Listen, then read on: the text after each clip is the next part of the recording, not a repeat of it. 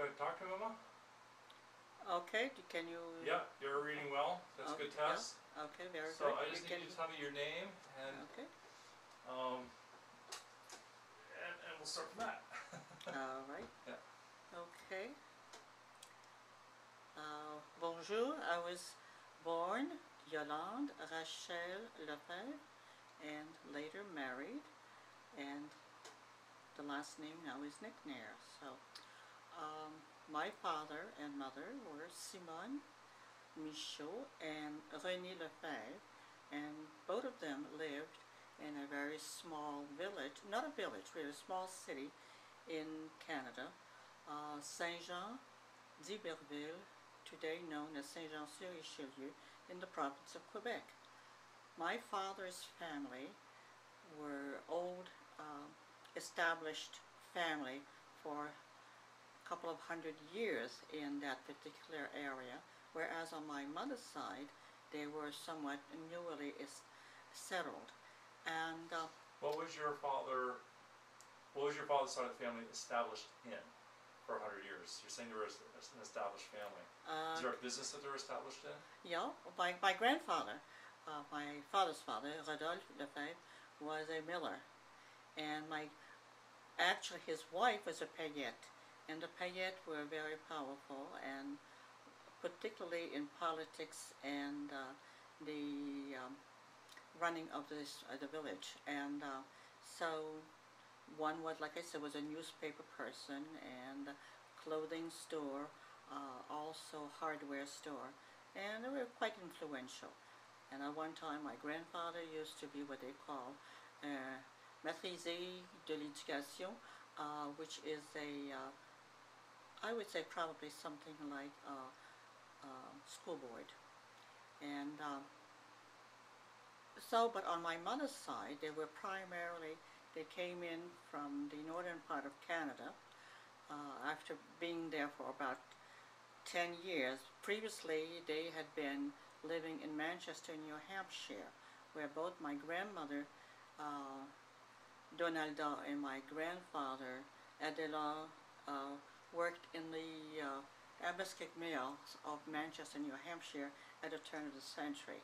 They were married in Manchester and had 4 children. My mother, Simone, was the second one.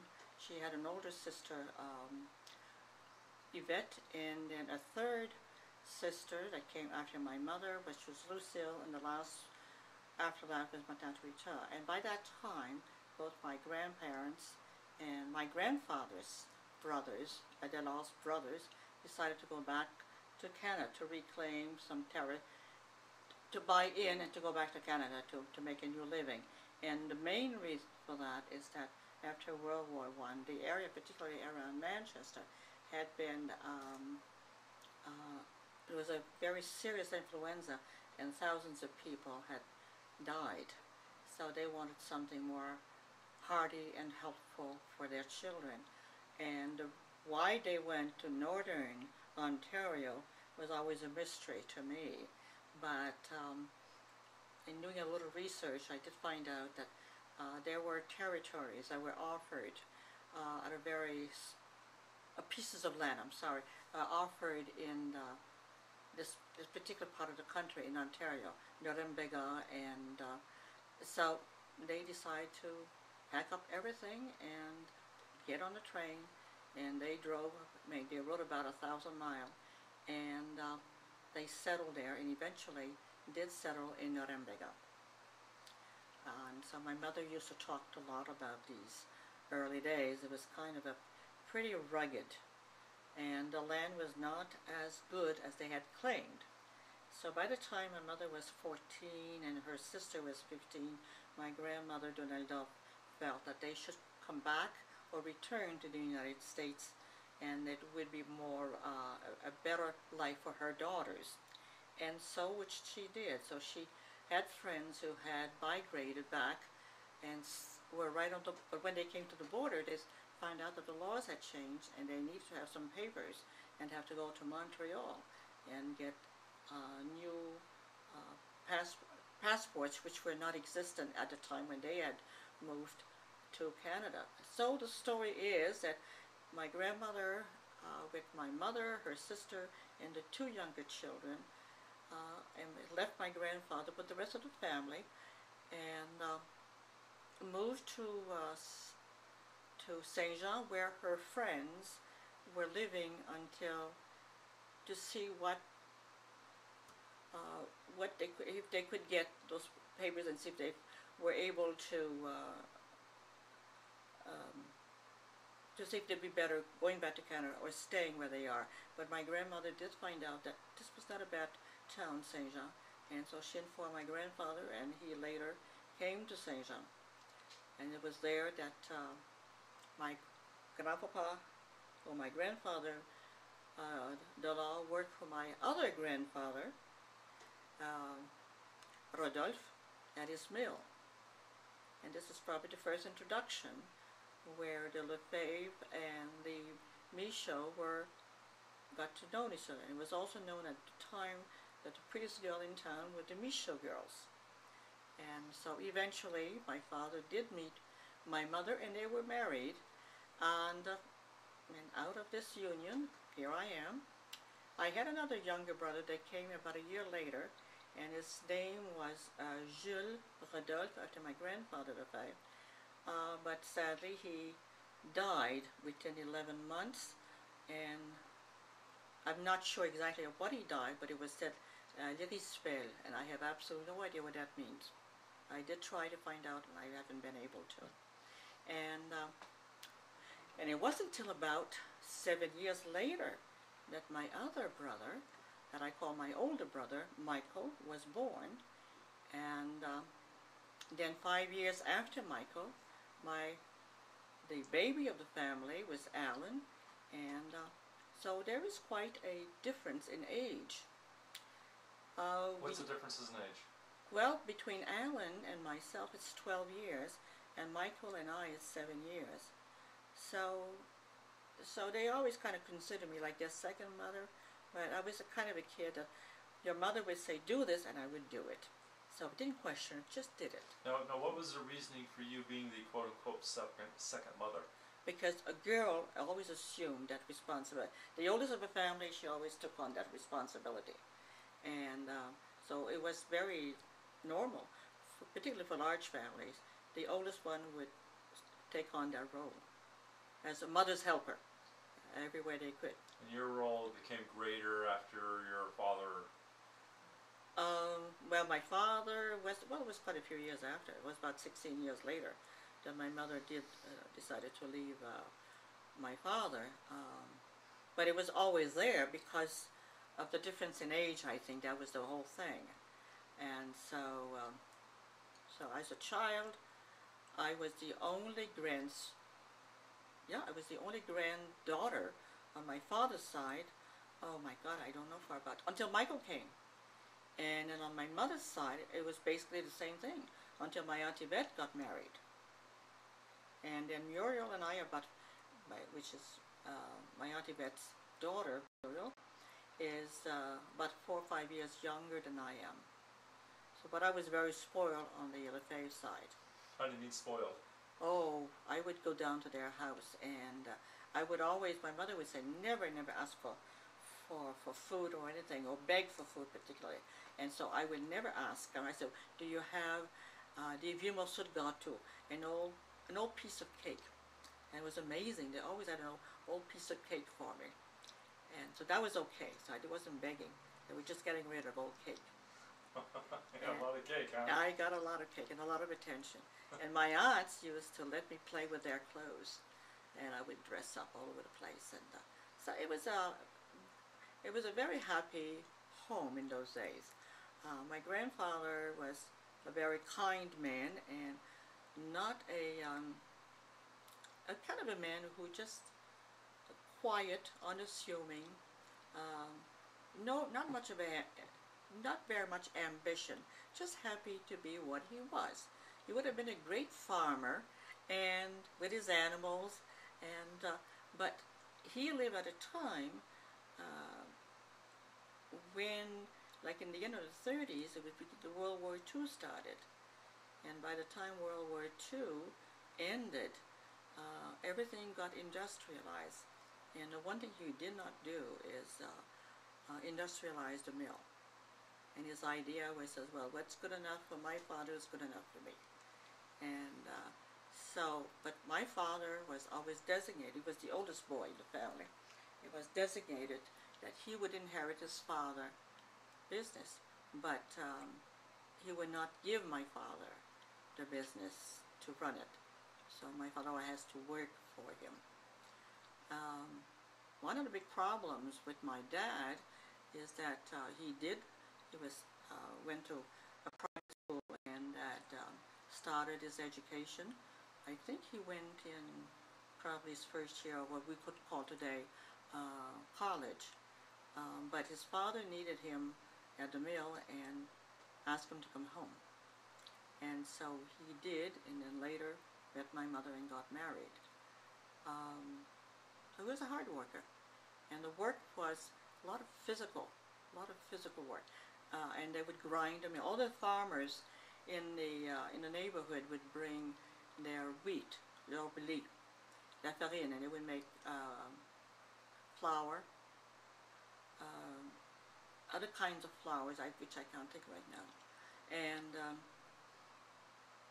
they would blend it, and they would all come. And on Saturday, the wives would go to the markets and do a little shopping, outdoor markets, and the man would come to my grandfather's place and wait until it was time for them to pick up their wheat if it was ready. If not, just to pass the day.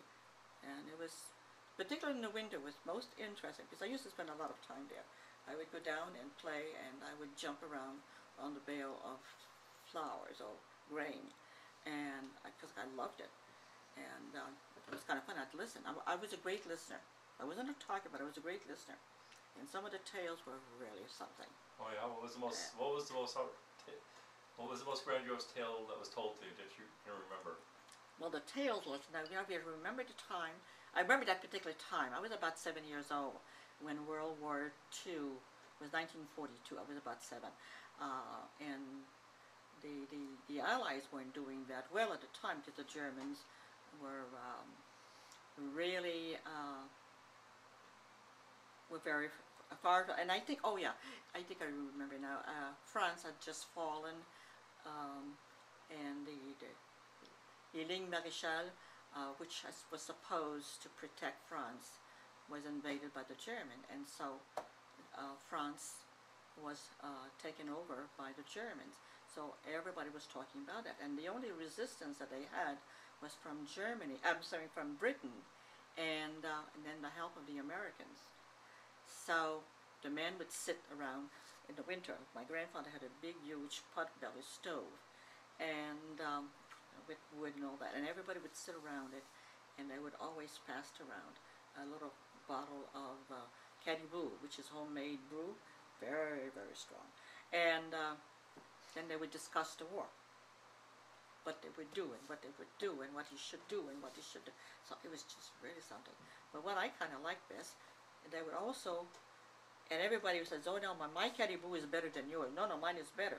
And so they would, I remember one time, they says, oh no, mine is better than yours. It's really 100% proof.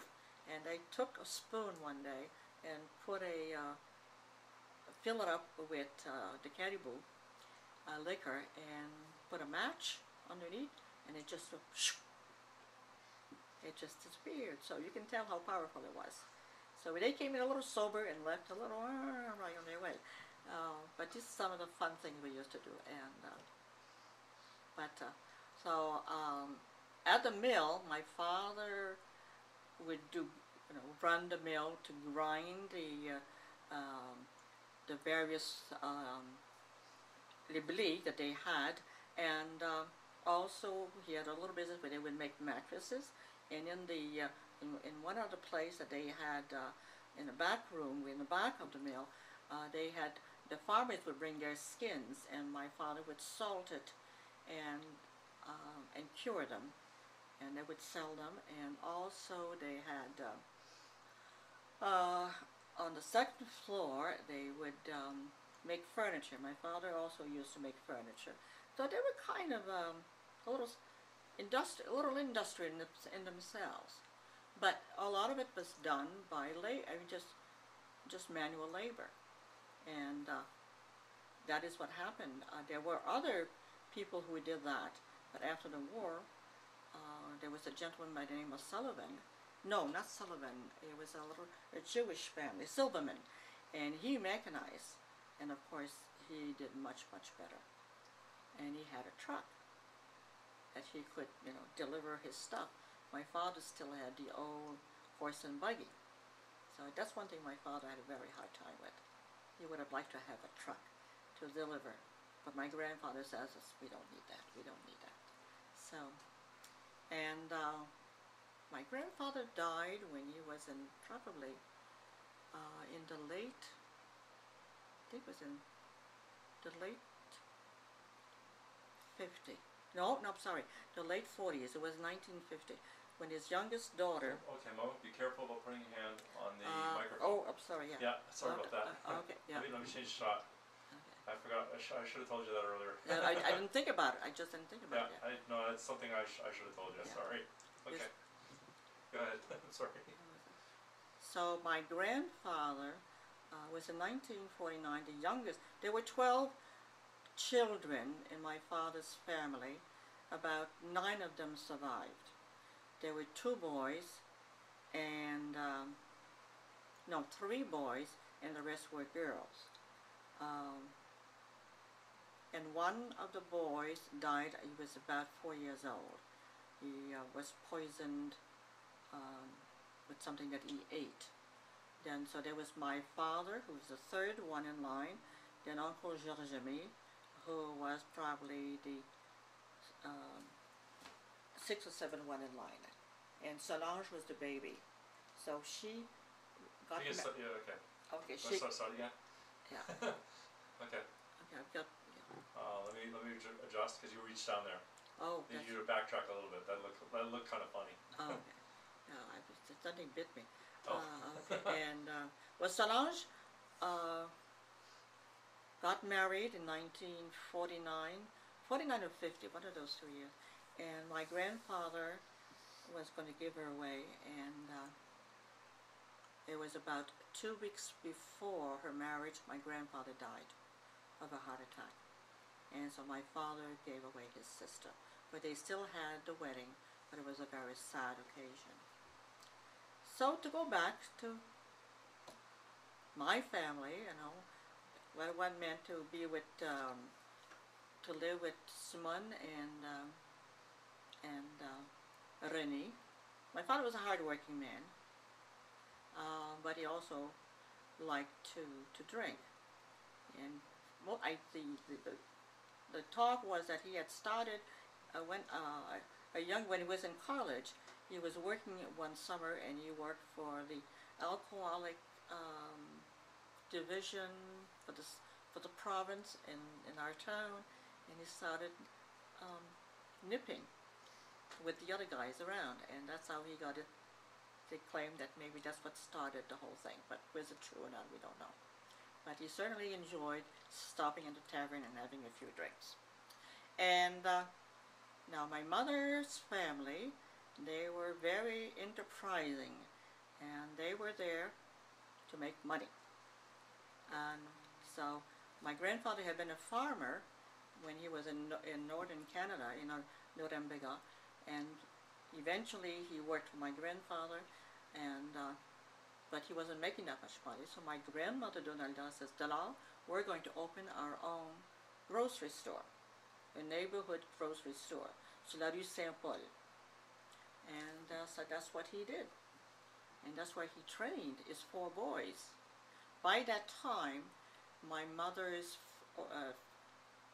the 3 sisters, because there were 4 girls, 4 boys, and 2 girls. Again, they were a large family. There were 10 living children, both sides a large family. And so my mother's sisters, more or less by that time, were married. Aunt Lucille married Eldon Strong, who came from Ross's Point, New York, and Aunt Rita married Harry Pombrio, who came from oh God, I just forgot. No, just around Lake Champlain. It'll come back to me in a minute. And the story is that both Eldon had a band, and Harry used to play the trumpet, and they were often asked to cross the border and play in some of the dance hall in Saint Jean, and that's how they met Lucille and Rita. Aunt Yvette came to the United States to visit her in Manchester to visit a cousin, and that's where she met Andrew or Andy Tutain. So, but Mom was the only one who stayed in Saint Jean. Now the baby, Muriel, was only a year older than I was. So I was never considered on that side of the family as a niece, but really as the baby of the family. So Muriel and I grew up together and did a lot of things. And oftentimes Muriel would come and visit, would come and play with me, and she would say, "We don't listen to St. Thomas. Don't listen to her. That's only my sister. You listen to my mother." So, and I could understand that. It took me a little while to understand that. So, so we had a great time. Yeah. So Muriel and I did a lot of fun things together. What was the most fun thing you ever did with her? Well, she was she grew very fast. She was twice my height, and I was always a little shrimp. And but one thing we used to love to sing, and we go exploring either with our bikes, or we'd go to. One of the things that we often did is that Saint Jean as a river called the Richelieu River, and it also connects to Lake Champlain on one end, and then the other end it goes to the Fort Chambly, and then eventually connects to the St. Lawrence River. So there were a lot of sailboat or pleasure boats on Lake Champlain, and a canal was dug out, and so the canal ran through Saint Jean, and they had various locks. And so, well, the strip of land between the river and the canal was called la bande. It's like a strip. I'm not sure I would say that, but la bande du canal. And us as kids, we used to walk there a lot, and we'd play there. And so I can remember her one day. She says, "Let's go fishing," and we had this song that we used to sing, and so we would sing these songs in order to catch more fish. What was the song that you remember the most? Oh, I forgot. I know what it is. I can't think of it. I just got a blank. Okay. I'll have to think about it later on. Okay. Yeah, and but also the Lefebvre. I couldn't remember things when I was very young, and my aunt Gabrielle, my father's sister, had a beautiful voice. She was a mezzo-soprano, and taught music and was the choir master, and did some. It was not really professional, but did some professional things, because I was not accepted for a woman in those days, but that was okay.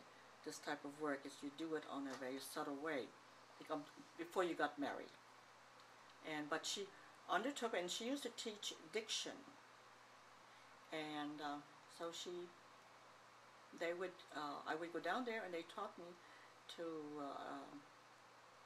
little poems, and I could recite them by heart. I was 4 years old, and they had me perform before an audience, and I just did it, no problem. Then I had the little mice. I had all the colors of the little mice. I can remember that. But by the time I got to be about 5 or 6 years old, I had some kind of a Whoops, hang on, sorry, Mama. yeah, things to perform. But it got too much, and Mom used to say she was like night and day. I get like a little depression. I would take over, and so she had to stop it from. She doesn't know what caused it, but she says I just stopped being. My whole attitude just changed. It's as if it was like a depression. She wasn't sure, and because in those days you didn't do anything. Something happened like that, and so she says she refused to have me do any more recital or things like that. I'm sorry, starting again, yeah. It's okay. Yeah, you know, let me know when we need a break. Oh. I'm going to have to go and get some Alright, stuff. and we're going. Great. Okay. I mean, you know, I just didn't do that sort of thing as much.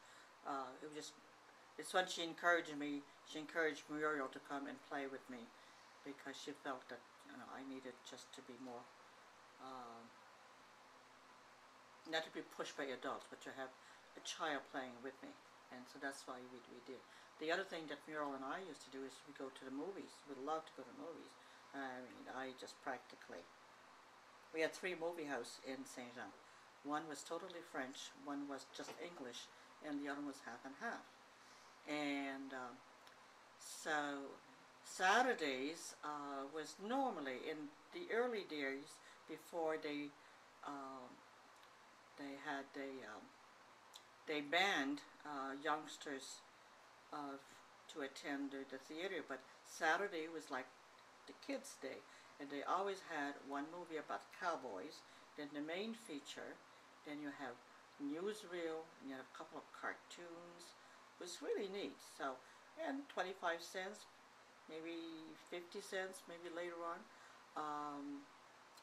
So Muriel and I would, what we'd do, we'd pick up bottles, and we used to get 2 cents for the bottle. And we'd, if we had enough, we'd get an ice cream cone, and then we'd go to the movies. So my mother said that'd be fine. We always brought a lunch with us, but we didn't stay only for 1 movie. We'd stay for 2 movies. Sometimes she had to come and get us because we would have stayed for the 3rd movie. So we did a lot of that, and I can remember a friend of ours had a neighbor had a garden. So we asked them if we could pick up some flowers, and they said sure. And so we picked up the flowers, and we had, at the time, the onions were just kind of blooming, so we were selling them for 2 cents, so we could get money to go to the movies. You'd sell onions or flowers? Well, the tip of the onion was flour, so we sold them. So we had some people who would buy them because we were just selling them. Oh God, I mean, we did these things. And also the other thing that Muriel would say, oh, this is the war, so we have to help the war. And one of the things that, particularly during the early years of the war, I'm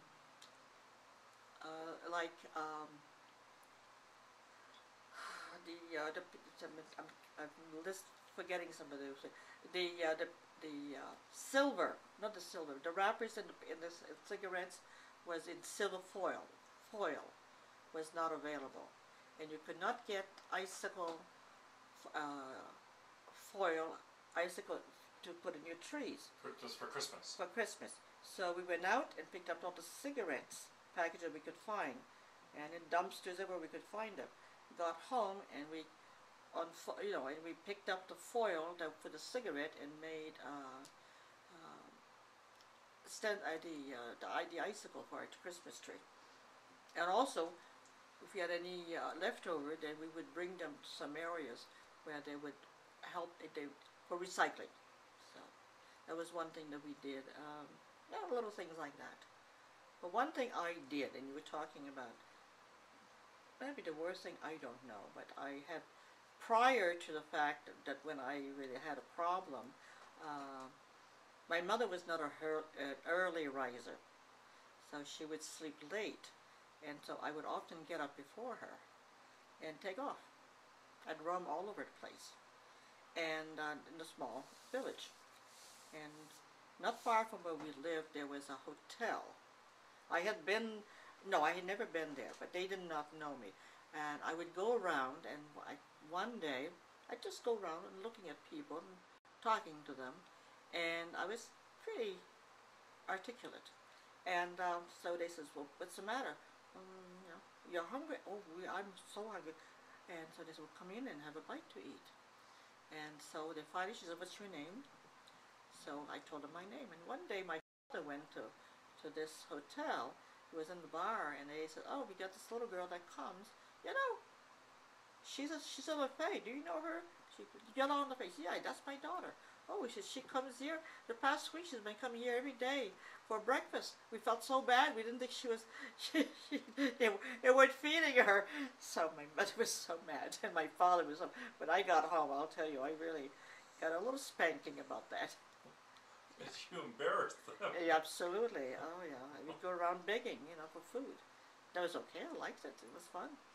So, anyway, that was one thing I did a lot. And one of the things that we somewhat lived not in the center of town, but not really in, well, yeah, probably in the center of town, and right across from the railroad station.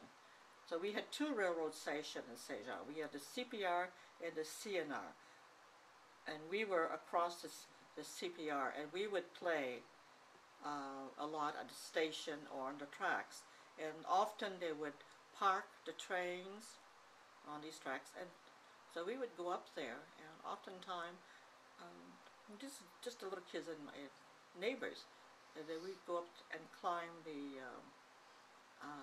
where the water tower was ours. So my mother would get a phone call, come and get your daughter, get her down, get her down, she's up in the tower. And so yeah, we did a lot of crazy things like that. But one of the things that happened is that I had a little friend, but she lived on the other side of the track. She was about the same age as I was. And her father one day sent her to a store that was across the street to get, it was something like around supper time. And so she did, and she took a chance. The train was coming, and her foot got caught in the track, and she actually got killed. So we were very careful after that. Very careful. So it was very, very, very sad, yeah. Wow. Yeah, and because there weren't no protection. You didn't have to need lights or anything like that. What Michael was telling you, yeah, we did crazy things. I walked on those tracks too. Took shortcuts to go across to Iberville, and when I went to the camp. We sort of knew when the trains were coming, so my mother did not know. We couldn't tell her. So we did a lot of crazy things. And then we had bikes. Muriel and I had bikes, and we go exploring. So, yeah. What was the most interesting place that you went to exploring with your bikes? I'm not sure there was anything exciting, but it's the fact that we could go anywhere we wanted with our bikes. Now, I went to we had our summer house, or summer camp, and we used to call it summer camp, cottage, and it was about 3 to 5 miles, and we bicycled to it every day, and we had to go into town, cross the bridge, the Point Belleville, and then we go this way, Point Belleville, and then go back up. So every day we do that, and then later on, when I started working at the Bell Telephone Company, I would take my bike. I worked at 5 o'clock, I did it, and sometimes I did it at night. Now, what did you do for the Bell Telephone Company? I was a telephone operator. You see, I could speak English, and that was one of the reasons that I got the job, because I could speak English and understand English. And so that was an interesting job. I was making $25 a week. 5 days a week. So I was 16. I had just turned 16. The year before that, I quit school and I went to work for Alanoa, which was a dry goods store. And we worked from 9 o'clock till 6 o'clock, 6 days a week. And Saturday night till 6 o'clock, and Friday night till about 9, 10 o'clock. We had 1 hour for lunch. Got $15 a week. And no benefits whatsoever. Now tell me, what was happening with your earnings? Earnings? I gave it to my mother.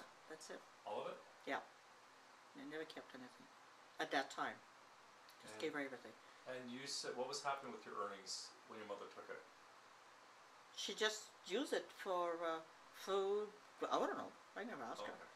Just for us, we just trusted that she was going to take, she needed it, that's it. My father never earned big salaries. The salaries are very, very low in those days. So my mother made all our clothes. She was an excellent seamstress, did a beautiful job. I think I mentioned that to you. I was about 14 years old, 12 or 14 years old. I had never bought a piece of clothing. She made them all.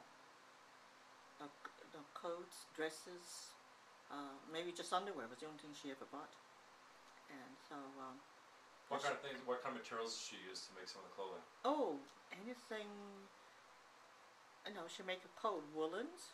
She made little dresses, fancy party dress with voile, tulle, and regular dresses with cotton, anything that we would. Was it you that told me that she made bathing suits from potato sacks? Oh, that was when she, yeah. My grandmother, when they were in Nuremberg, they didn't have much money, but they used to buy sugar and flour by 100 pounds. And they came in these big white flour bags, and one of them was flour or something like that. I forgot the name of the flour, Purina I think it was, I'm not sure. And, or one was a flour. And so she saved those and she made bathing suits for the girls. And she says sometimes a little embarrassed, but there weren't that many people there, but she said we used to have a big rose right in the back, or something like that, you know. But, oh yeah, we were,